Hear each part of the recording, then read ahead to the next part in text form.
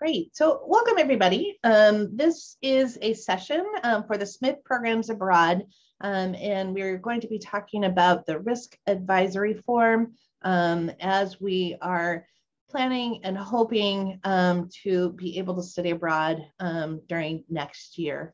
I'm Lisa Johnson, and I'm the Assistant Dean for International Study, and I'm joined as well by Dean Rebecca Hovey, who's also in the Office for International Study.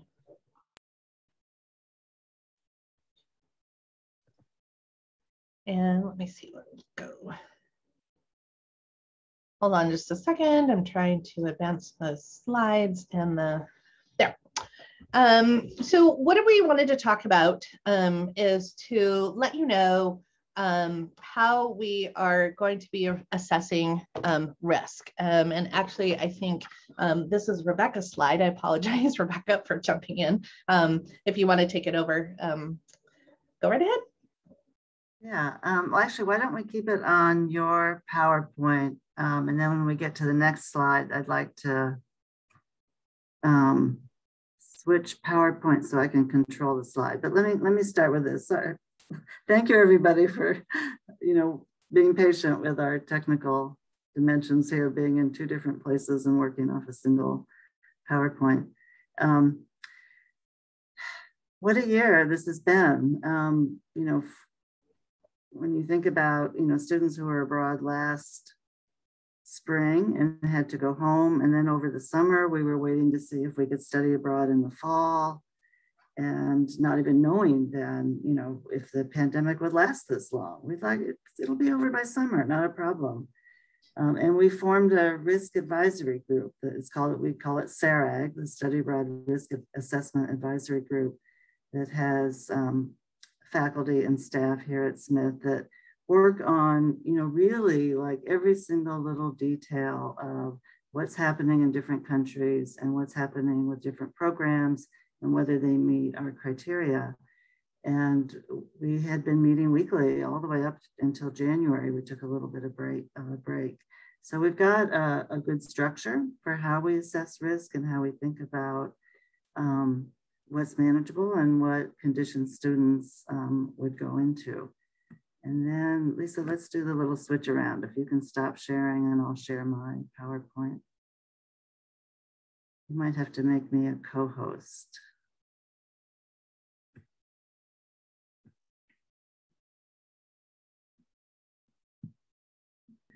So can everyone see the PowerPoint now for me? Okay.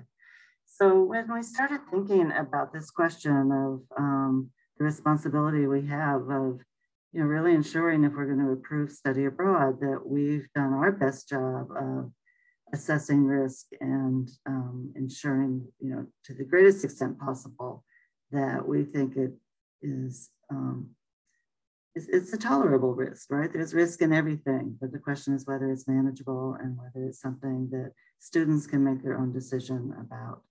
So first and foremost, as we looked at this, was we wanted to ensure that if we were going to approve a program that we felt that the safety and welfare of students, staff, faculty, and the host community were the priority, because it's not just a risk for us to think about going to a location, but the community also is a concern. And I know that even for Smith College, that was one of the questions that came up around welcoming students back to campus was, well, what will be the impact on the broader Northampton community?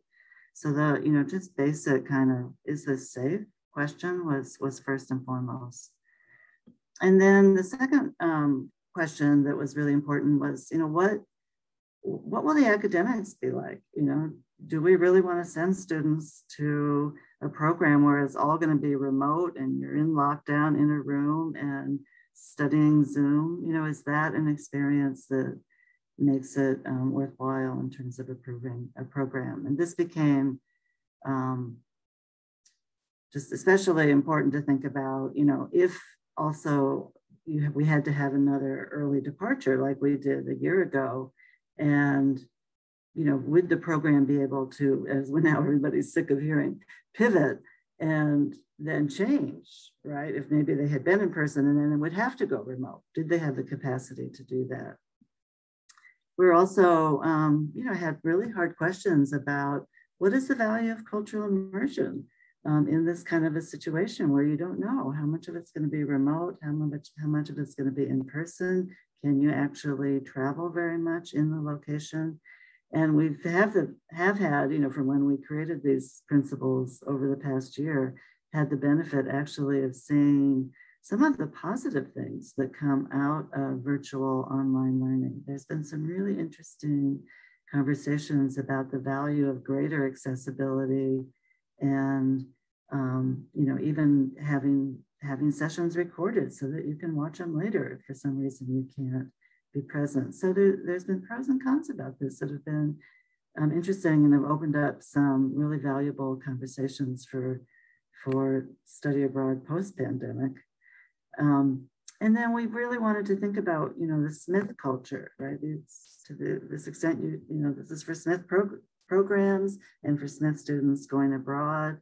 We always emphasize that, when students go, they represent the college and they follow the college guidelines and code of conduct. So to the extent that we're all thinking about culture of care and how to be flexible, how to think about equity and inclusion, how do we do that in a way in this new scenario and with new issues that we're dealing with. So let me just be very specific then, like what is the work that this advisory group did in assessing the criteria? And I'm going to walk through these really quickly, but we want to be transparent and we want you all to know sort of the background of this and the hard work that we have been doing and are going to continue to do. And we'll actually talk about that a little bit more when we discuss the travel waiver, because some of the countries are still, right now, they're still in lockdown and there's, travel is still difficult. So we are going to be monitoring them throughout the spring and summer. So first of all, are there delays in getting passports or visas? That has been an issue. I think luckily for our own programs, my understanding is that students are going to be able to get visas. So that was something that we were able to check off as like, this is going to be possible. Are there travel restrictions in and out of different countries? This has also been something we've been monitoring and ensuring that, related to the visa, whether you can get a student visa, will they allow students in even when there's travel restrictions for tourism? And also I should say for that, sometimes it's an amount of time. Like you could be a student, but you have to be in for more than 90 days in different countries. So it's different country by country, and our directors have been really great in helping us stay on top of that. We look at the State Department and the Centers for Disease Control advisories, and those links are in the travel waivers that you would have received. Our risk committee has also looked at, what are the healthcare systems, and are they capable of handling a level of illness? If you're sick, are there facilities open that could care for you? And even if it's not COVID related, if we're seeing hospitalization capacity levels are maxed out, that there's literally very little room in ICUs, we're also wondering, well, what if you're in a bike accident? Or what if you have some other unrelated crisis that would require hospitalization? Is there the capacity to be treated in country or with our insurance maybe evacuated? This is interesting because the program provider having contingency plans, when we started this, we were looking at a lot of our other approved programs and whether they had contingency plans. And so that has prompted us to develop our own, which we will be publishing very soon. And our directors, some of whom are on this call, have done a huge amount of work to make sure we've got contingency plans for different levels of risk. How are we handling student health and safety? We have gone over and over and over what our quarantine provisions are, what to do if a student is ill with COVID, do we have an evacuation plan, testing protocol, et cetera. As I mentioned earlier, the plan for academic continuity, either like are we starting in a kind of remote or like Smith, enhanced remote and then going in person or vice versa? Do we have the flexibility to move between those modes of instruction? We've also looked at restrictions on independent travel while you're on the program. And the reason for this, is partly to minimize COVID exposure, but also, as we've been watching over the past year, we've seen real unpredictability about when different countries decide to just close their borders. So, in the pre-pandemic era, when students would travel on the weekends all over and, could manage, maybe from Florence going to London or going to Berlin and back in a weekend, that's going to be trickier in these conditions. And so we'll probably have some limits on that kind of independent travel, or at least notifying us of when there would be travel and signing something saying you realize that you'd be taking a risk of possibly not getting back. And there wouldn't be much that we would be able to do in those circumstances. But there's a good positive side of that. It means you're there on site, learning more and exploring the local culture that you're in. And then finally, because the college does have to think about long-term sustainability, we've been looking at financial risk and for us, but also for you. So, we've allowed the deferral of the deposit and, a refund right up until departure. We'll be talking a little bit about airfare and other fees that we would refund. And so I'm going to hand it back to Lisa for this part. And any questions on that before I hand this back to Lisa? Any of these questions? Rebecca, why don't you continue sharing your screen and just drive the PowerPoint? Okay. And I'm sorry, any questions? Yeah, any questions before we shift back? No, I can't see everyone's hands, so just speak up if you have questions. No? Okay, we'll move along. Lisa. So one of the things we were hoping, to kind of set the stage for is to think about what it might mean to study abroad during a pandemic. Both Rebecca and myself and our on-site program staff, have quite extensive experience in working with students who are studying abroad. But this is at least my first experience in working with students during a pandemic and stuff. And so it's important to think about, what that's going to look like for you and mean for you, as well as also know that we're thinking about these things too, right? As Rebecca mentioned, we're thinking about how to manage uncertainty regarding the changing pandemic trends. And what are we going to do if X, Y, or Z situation presents itself in terms of border closings or public guidelines and stuff. And we're hopeful when we publish our contingency plans, there will be information for each of your countries directly to those governmental websites that are saying, okay, this country is in level orange right now, and that's what this means for you and stuff. So you can be thinking about some different scenarios. Interestingly, what we did with these is also plan the scenarios to be as similar in nature as the ones that are on campus right now. So, a least restrictive mode, a moderate restrictive mode, and a very restricted mode and stuff. And so hopefully, you're already a little bit used to that. Can you go back, Rebecca? Sure. You're a little bit used to that. But if you're not, start thinking about this. So things that we'll be thinking about, what happens, as Rebecca mentioned, if local courses are scheduled to start remotely or switch to remote instruction.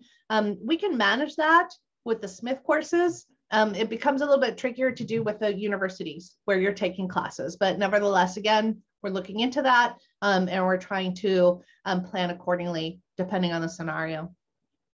Looking again at public health guidelines and how are they differing from Massachusetts and from Smith campus and stuff. And so we're trying to align those guidelines as much as possible. There's some differences. Certainly there's some differences in terms of what is considered the right distance for social distancing, or what is considered the right capacity in a classroom, or so on and so forth, and stuff. And so we're looking at all of those moving pieces to try to align them as much as possible. We also are thinking about how isolated a student might feel if they, what with a student lived experience of the culture would be. We want you out and you want to be out interacting with your host nationals as much as possible. But if that's not possible, what kind of impact does that have on the study abroad experience and your own, goals for studying abroad? And then would the resulting experience meet your vision of study abroad? It's similar, and your goals and your cultural expectations for your gains while you're abroad. So next slide.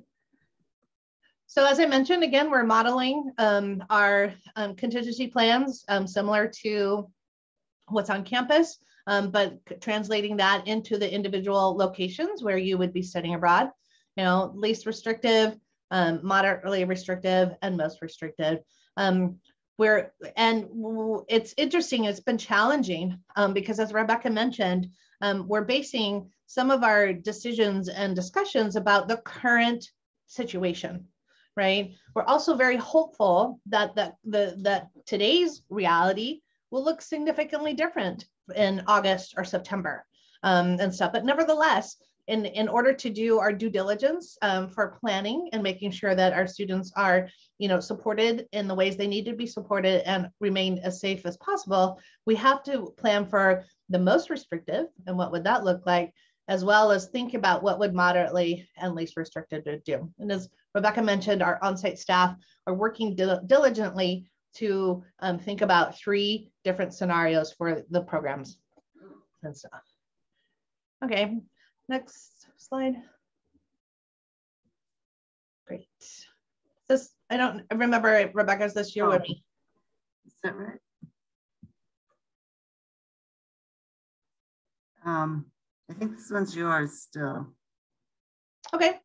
Yeah. So after the 9 criteria that we looked for, that Rebecca mentioned earlier, once we look at those criteria, and we will be likely eliminating some study abroad destinations based on the first 9 criteria, because we know, for example, there are some destinations, not in Europe as of yet, where students can travel. We know New Zealand, for example, has not yet opened its borders. So students who are hoping to study abroad in New Zealand, unfortunately, that's not going to be an option for them. Australia is right behind New Zealand. I haven't seen an official announcement yet, but it's likely to come soon. So we're looking at those situations. Also, if there's a level 4 travel advisory by the State Department and a level 3 for CDC, that's likely going to have the SARAG group decide that it's probably not safe for students to study abroad. Once we narrow that down, we're going to be looking at a series of countries and destinations, and we're going to be looking at take a deeper dive and looking at these metrics, right? We're calling them the tripwire metrics. And so we will be doing a weekly assessment of these 4 criteria, the 7-day and 14-day interval positivity rates, the number of new cases by 7-day new cases as per 100,000 population, and a percentage of trend in new cases if they're increasing and decreasing. You may have heard some of these numbers already referenced in Massachusetts or wherever you're living and stuff. And for example, test positivity rate, generally we want to be around 5%. If it's lower than that, that's great. If it's higher than that, that's going to raise some alarms and stuff. So you might have heard what, in your own, like I said, your own locations, or if you're in Massachusetts, what the states are actually doing, the individual states are doing, following is similar to these metrics. And then we all know topic of the headlines right now of vaccination rates, and there are countries who are vaccinating their residents faster, or by hopefully August or September, there will be a significant number of people who have already been vaccinated. And what does that mean in terms of our decision-making process?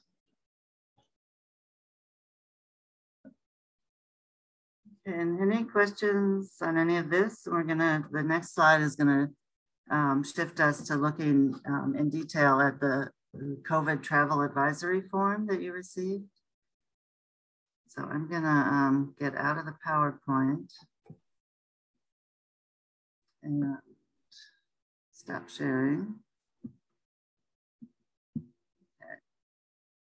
And hold on just a second, I'm gonna bring up the form. First of all, did everybody get the form? Do you know what form I'm talking about? When I show it to you, maybe you'll,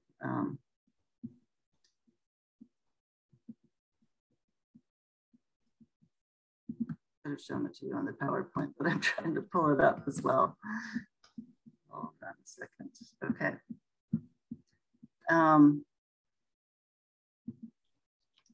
So you would have gotten a form that looks like this: addendum to the study abroad, acknowledgement of risk, release, indemnification, and hold harmless. Does that ring a bell? No? Lisa, did that go out in their conditional approval? It should have. I'm checking some students who are shaking their heads. It would have been an attachment to the email that you received that said study abroad application conditionally approved. And it's attachment. And I could see at least one student who I saw saying they had not received it. It wasn't it. Okay, you got it, Samantha? Perfect. Okay. So there's two particular paragraphs I want to bring to your attention.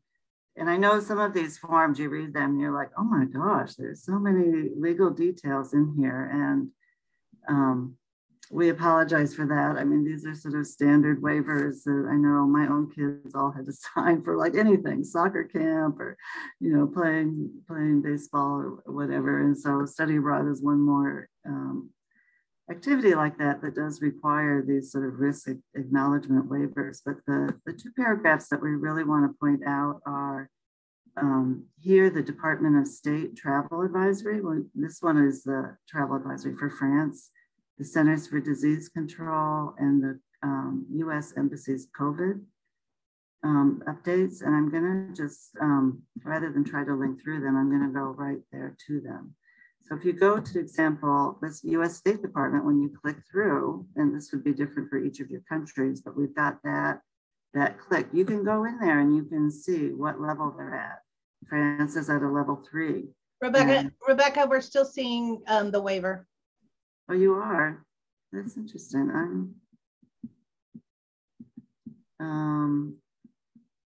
Okay, close the waiver. Now do you see this? No, we're still seeing the waiver.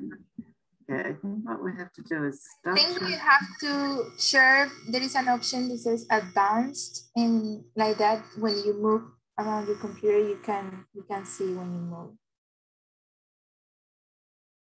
Say that again. There is an option when you start sharing that says advanced, and then when you move throughout your computer, we can see that where you're sharing. Interesting. Yeah, because I've done it before and I've been able to see it, but I'll just stop share and then share again for these questions. Okay. So it's hard to learn a new trick and talk at the same time. But can you see the State Department page for France? Okay, great. So, you know, this has, you know, key information here. You can link to the Embassy COVID page, but we've also given you that link. They also have the link to the CDC page. And it's just good to check this from time to time. Some countries, there's, you know, COVID is a concern around the world, but there may be other concerns. And so you'll see, you know, for France and in other parts of Europe, local concerns about terrorism is still an issue. But anything that you know, that sort of are things for you to be aware of, and you know, so that there's fair disclosure, and that you know what at least the U.S. State Department is saying about travel to Europe. For level 3s, again, you know, that's part of why we are requiring the travel waiver. If it was a level 4, we would say do not travel, and that's a pretty firm State Department warning. The Centers for Disease Control, I'm going to share that with you.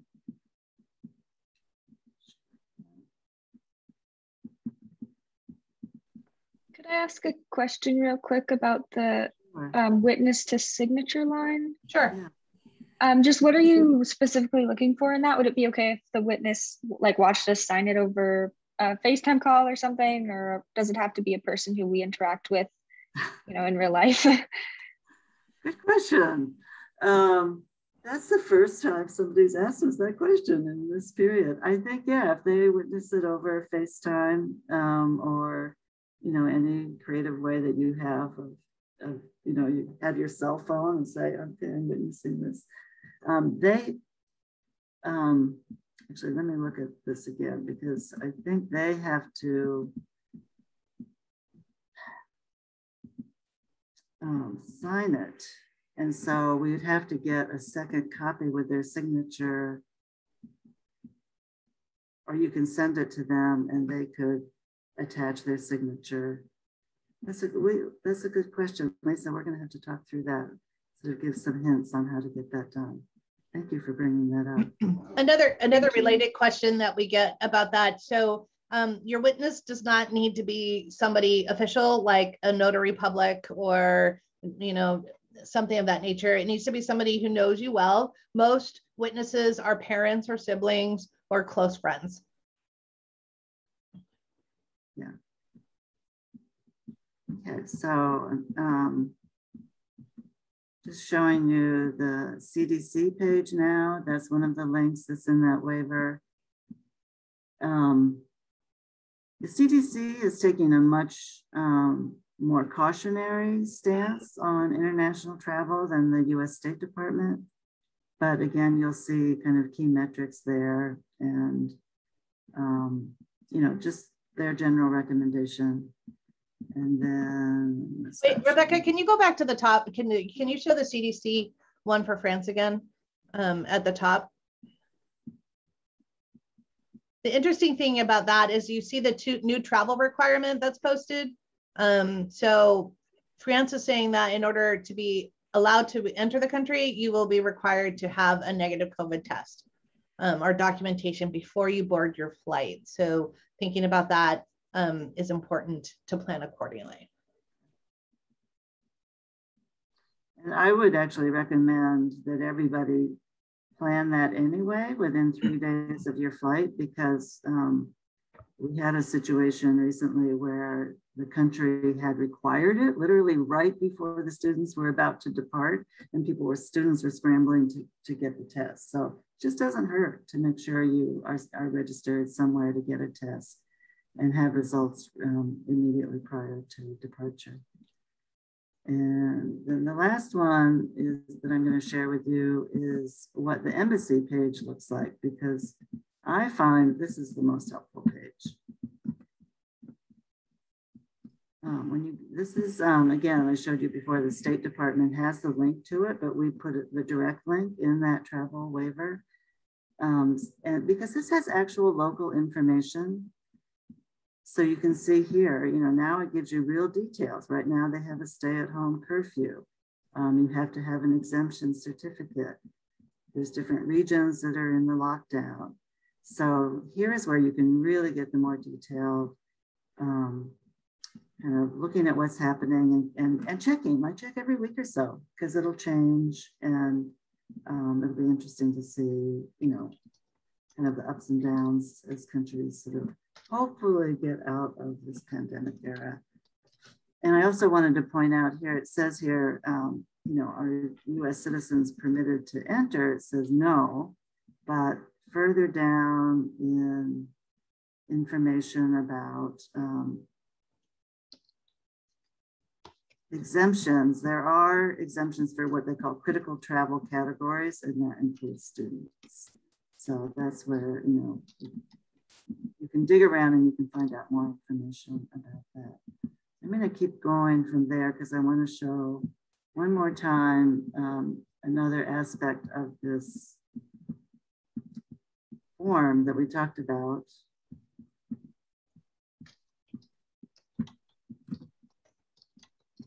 This travel risk advisory. Oh dear. Can you see the form? Are you seeing the form now? No, it it keeps wanting to, sorry for these technical challenges. It wants to take me back to the previous site I was on.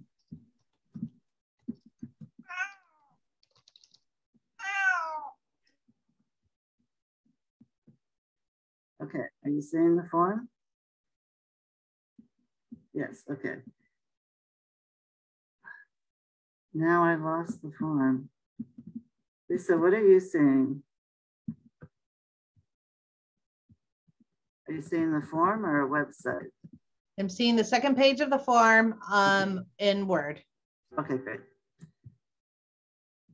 The most important part of this risk waiver are the conditions around the pandemic, right? So the first section, 3A, is just making sure everybody is aware of that. That's like a statement of fact that there is this worldwide pandemic and a little bit of information about that.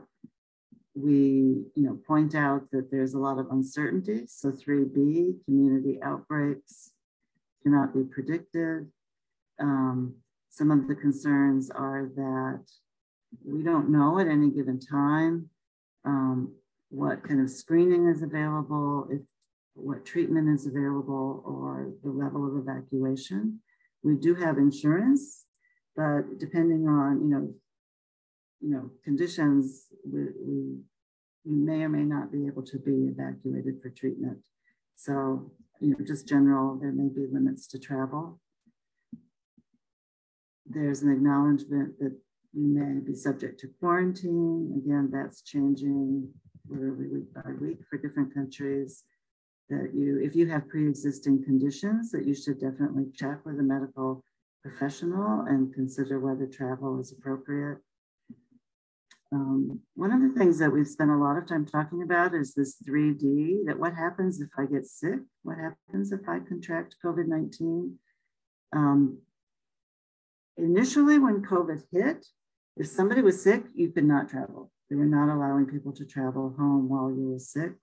We have talked about to our insurance company, and they said they are making occasional exceptions for students who are very ill and can be transported to a place where there's better treatment.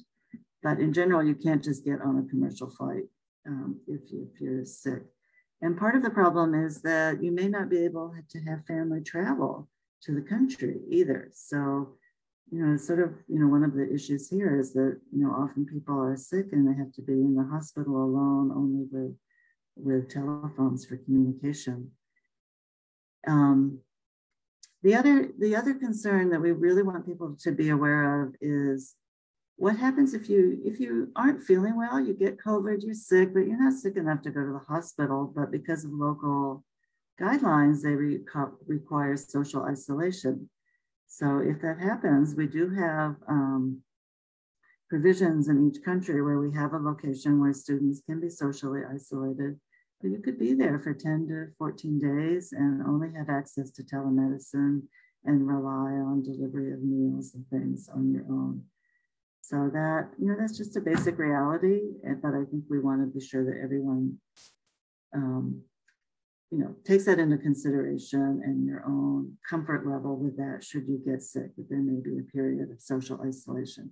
We will, of course, assist with making sure that you have the ability for meals to be delivered and, someone's checking in on you by phone and making sure you're not completely isolated from communications, but it would mean in terms of contact with other people, there'd be isolation.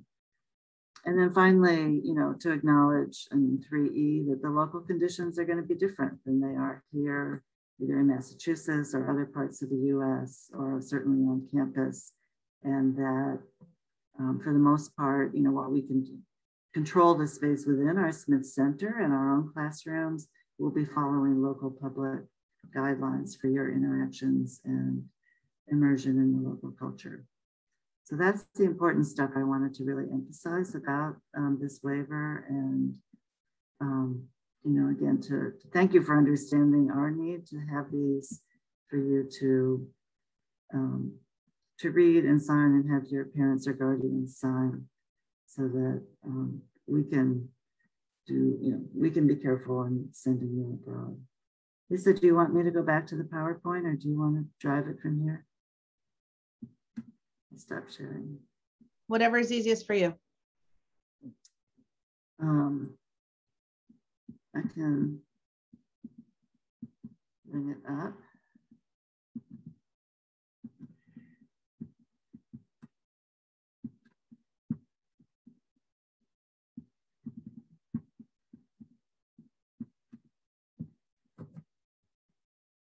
Yeah.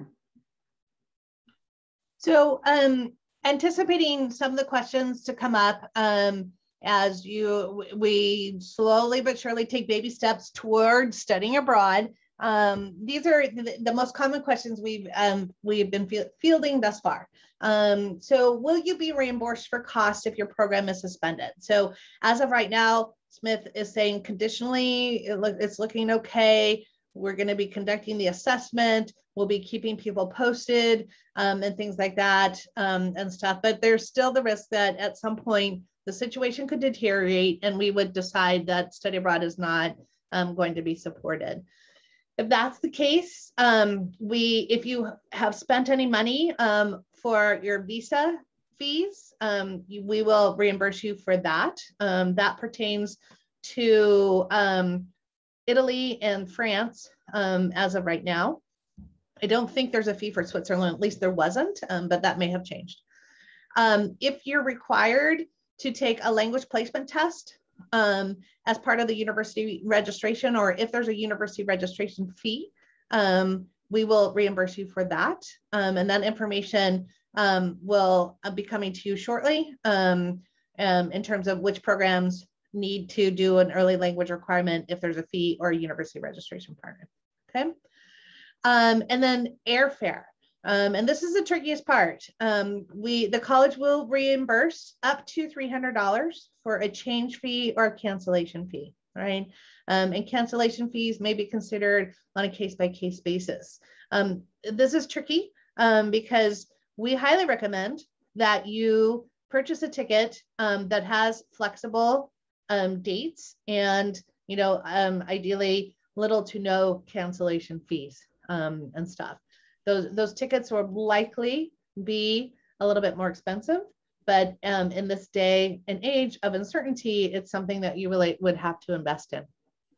Remember that if you receive financial aid from the college, you would be eligible for an airfare stipend, and that will help you offset those costs for your airfare.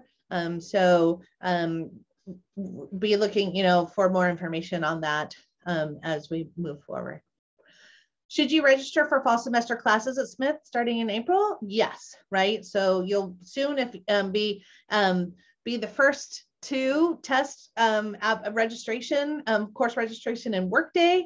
Woo-woo. And you will want to do that in April. So, and the reason for that is we're going to have you registered in classes. And Rebecca, can you check, click on the next one? No, go back up. Oh, so, okay. You have a different version of the presentation. So there was another bullet point on the previous slide about housing. You will also be wanting to participate in room draw for housing. And that also it will be happening in April. So the idea is to have you registered in classes and have you register for room draw, up until as close as we can to departure and have the highest level of certainty that you will actually be going abroad. So that, again, should we have to make the determination to not allow study abroad, you won't be missing out on the continuity of your Smith education in terms of fall semester classes and housing. So if you could please do those, that'd be great. Okay, I think that's all that we have to say. We're going to open it up now to questions. And maybe, Rebecca, you can stop sharing your screen. Yeah, and there are questions in the chat. Lisa, there's one about international students applying for their visa in their home country. Do you want to answer that since you Likely. I'll have to admit it's new territory for me. Normally, we're doing visa application processes from campus, and most international students are applying for their study abroad visas at the consulates here in the U.S. I will probably need to be working with the directors to figure out how to navigate that in the individual countries where the international students are currently located. But the answer in general would be yes, because we don't want you sending your passport from your home country to the US. It's too much of a risk. There's a question about, for other students, do they need to make arrangements by themselves? Maybe you want to address how it's different for each program. Sure. So in most instances, we try to do what we call a batch processing, where we gather all of the visa information and we present them to the consulates as a batch. And that's true for Switzerland.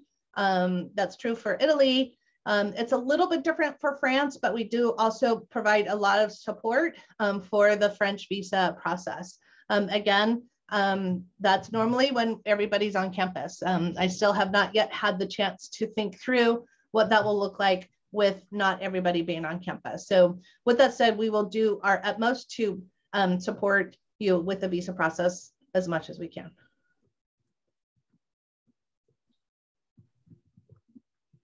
Yeah, and there's a question here about housing and course registration for spring students. I'm just entering in the chat that we don't know yet because the whole college was sort of taking things one semester at a time. So we just confirmed what was possible for the fall, but we imagine that for the spring it will be similar. People in housing and the registrar have been really fabulous of wanting to make sure all of you have backup plans in case things change. Right. If you're not going abroad, planning to be abroad for spring 2020 until spring 2022, then yes, you would in April be registering for your classes and participating in room draw. As you would, because in theory you'll be on campus for the fall, and then we will work through that process for if and when we're ready to go to spring 2022 and departure for that. So it's a different cycle. With that said, while you're all abroad, or those who will be abroad during spring 2022 from abroad, you will also be participating in course registration and room draw for fall of 2022. There's a question from Tish Rosabelle and then Anna Tierney. Tish, do you want to go first? Yeah, I was wondering if services like VFS Global or things like that are still working and everything is just like sending things by mail. I've done it before for just like a short stay visa as a student. I just like went to Boston and dealt with it for a day and came back, but I don't know what it would look like for in theory, yes. It's not something I've had a chance to look into yet because we're busy with the assessment part to make sure the college is going to be comfortable with sending students abroad. But once I'll be looking into that for sure and making sure that everybody has the instructions they need in order to follow the visa process application and stuff. That's a good question though, and you will be going through VFS at least for France for sure. Anna Tierney, you have a question? Thank you. I guess I had a couple questions. One, just to clarify, even if we're planning on hopefully being abroad in the fall, we should still register for classes at Smith and housing at Smith. And then if we get to go abroad, do we just drop those classes? Yeah, and I'll do that. If you get to go abroad, I will be in touch with the housing office and with the registrar's office to let them know that your status will be changed to study abroad leave. And when that status changes, then you get all of your other registrations get removed. Okay, thank you. And then I was wondering, I'm planning on studying abroad for the full year if I can. So if we can't go this fall, could I then go in the spring and kind of do an internship or something over the summer and then stay through next fall? Because I'm just curious about how we could try to make this work if things go wrong for this fall. Yeah, I would say for the year-long students, that is definitely an option to think about because one of the things that we're talking about in all of our 4 sites is capacity and with social distancing involved. So if you're a year-long student, then you're already counted within that capacity determination. For fall semester students, it will depend on whether or not there's capacity for the spring semester to allow you to switch. So would we, if we had to do that, would we reapply for next fall? I don't know that I understand that question. Sorry. So if we end up not being able to go next fall, and if we instead tried to go spring 2022 and fall 2023, then would we have to reapply for fall 2023, like over the summer, or? Yeah, yes, you would. And the reason for that is because our system doesn't allow for us to roll over applications from one academic year to the other. So you would have to apply for acceptance to the program for fall 2022 and by February 2022. Thank you. I do want to say, though, it's very possible, and that was the situation that our students who had been planning to be abroad this year found themselves in, right? That, you know, we had a whole year that was put on hold, and some of those students are applying to go in the fall, and they had to go through that. And they're here. Some of them, I recognize a lot of names. Oh yeah, there's at least 3 or 4. Oh my gosh. Not more. Oh, I want to send you all a big hug. You've just, wow, what a roller coaster. What a roller coaster. Yeah. We have 2 of our directors, Marie-Madeleine from Paris is here, and Monica from Florence. I don't see, Lisa, do you see anybody else here? Genevieve or Elsie? No. Do you want to say hello and just like introduce yourselves and let people know what, you know, I don't know, just what's life like right now for you? Marie-Madeleine, why don't you go first? Hi, my name is Marie-Madeleine. I already met some students. I recognize some students also because we had our first virtual meeting last Wednesday, and we talked about like different options of housing and all that. I hope and cross my fingers that I'll see you in person in September. And Monica? Hi, I'm Monica. I don't know, maybe Samantha is coming to Florence, right? I don't know if anybody else in this group is coming. And Anna, ciao. And Sophia Thomas. I am planning on meeting you in the next few weeks, anyway, in the month of April. So we will talk about housing and we'll give you pre-departure information. And same as Marie-Madeleine and everybody else, we are keeping our fingers crossed, and we hope that your experience will be possible this year after so much pain. So Italy is giving so many vaccines right now. So we hope that the situation will improve dramatically over the summer. So let's keep our fingers crossed. I hope to see you. If you have any questions, please be in touch with me or let me know.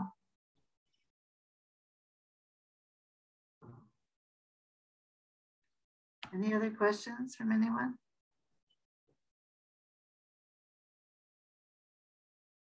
No? Lisa, any final thoughts you want to leave with them?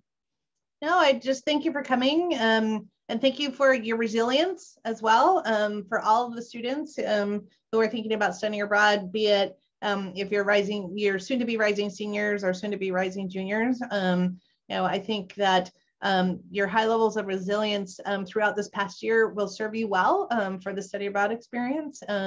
And as we've mentioned, we're all hoping that really happens and stuff. So, and if you have any questions, please don't hesitate to reach out. Those who have met with me before will know that I will say every single time, I'd rather you ask 100 million questions then not have enough information to make informed decisions about your study abroad experience. So please don't be shy about that, and just reach out, and we'll make sure that you have the information you need. And if any of your parents or guardians, you know, when you ask them to sign that form, they're like, what is this? If they want to talk to one of us, you know, please, you know, Lisa and I are available. We're happy to talk to parents about what's going on and reassure them that, you know, we're here for you. And we wouldn't be doing this if we didn't feel good about the quality of care. You know, Monica and Remotherland, we just, you know, we've worked really hard for the past year of really putting all the pieces in place that we need to make it work.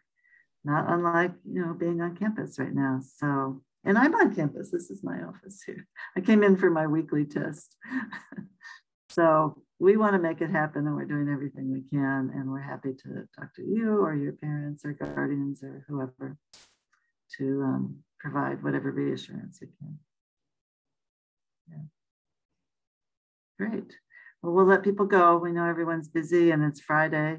And it's late at night, and late at night. It's dinner time over there in Florence and Paris. So yeah, bon weekend.